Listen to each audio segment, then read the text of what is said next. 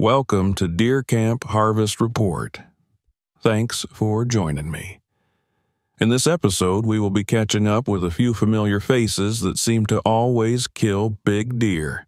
Let's start off by taking a look at Josh Bowmar's 7th 200-inch whitetail that he calls Big Tony. Yes, you heard that right, 7th 200-inch deer. Is there anyone out there that has killed more 200-inch deer? I really would like to know. The vast majority of hunters will never even lay their eyes on a 200-inch deer out in the wild. Yet, Josh has killed 7 of them now. This buck scores an impressive 2.07 7/8 inches. The crazy thing about this deer is most of its points are on one side. Imagine if his other side was as impressive. Obviously, still a very impressive whitetail. I wonder when Josh will kill his 8th 200-inch deer.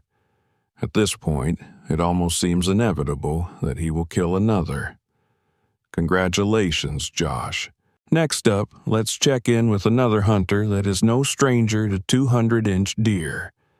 If anyone is close to shooting as many 200-inch deer as Josh Bowmar, it's Lee from Seek One.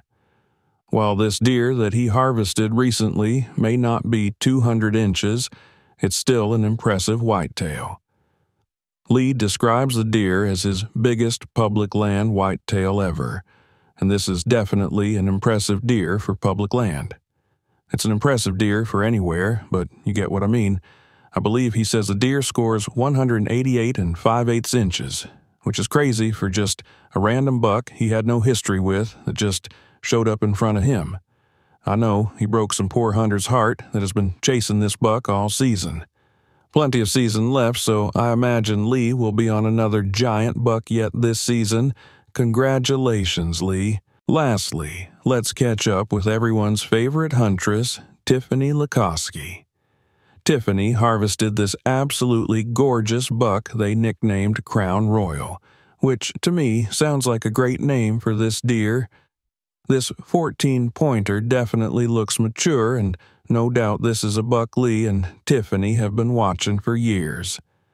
The full hunt for this buck is up on their YouTube channel. Congratulations, Tiffany. That'll do it for this episode of Deer Camp Harvest Report. Until next time, remember, you're always welcome at Deer Camp.